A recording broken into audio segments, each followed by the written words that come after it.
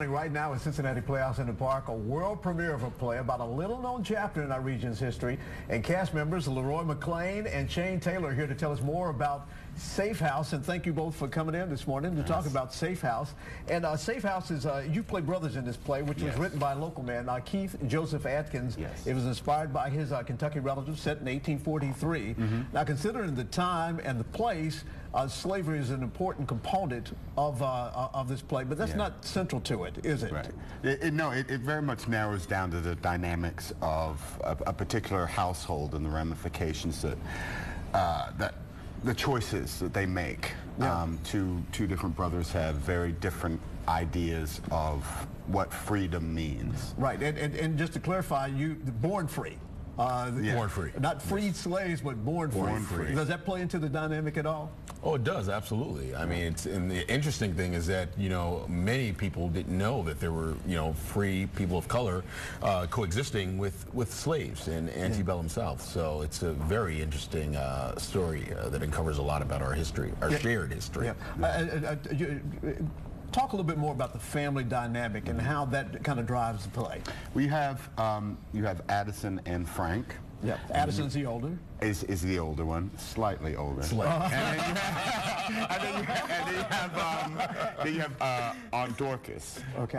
And so the three of us are basically pent up in this house and have been for the last 2 years when the play opens. Okay. You see them dealing with that frustration of being caged, basically, for 2 years because of a past transgression where they were caught harboring fugitives. Okay, and because you are kind of forced to be together, it kind of explodes at times. Naturally. So tensions are high, and literally, you put a spoon out of place, and it can set like an entire. And I would imagine the accelerant here is because the older brother and the younger brother have totally different ideas about how to approach life. Oh, absolutely. And what the future means to them.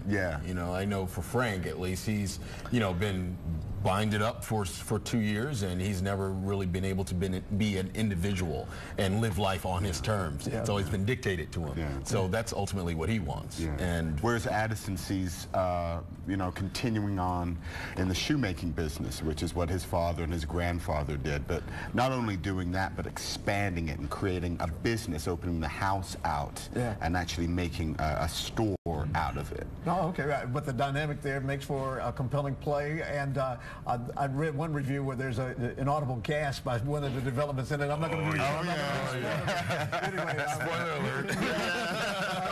You'll have to go see the play, but Leroy, Shane, thank you both so much for coming in and talking about Safe House. Here, the show runs through November 15th. Performances Tuesday through Sunday. For more information, call 421-3888, or you can actually get tickets at cincyplay.com. And we'll be right back.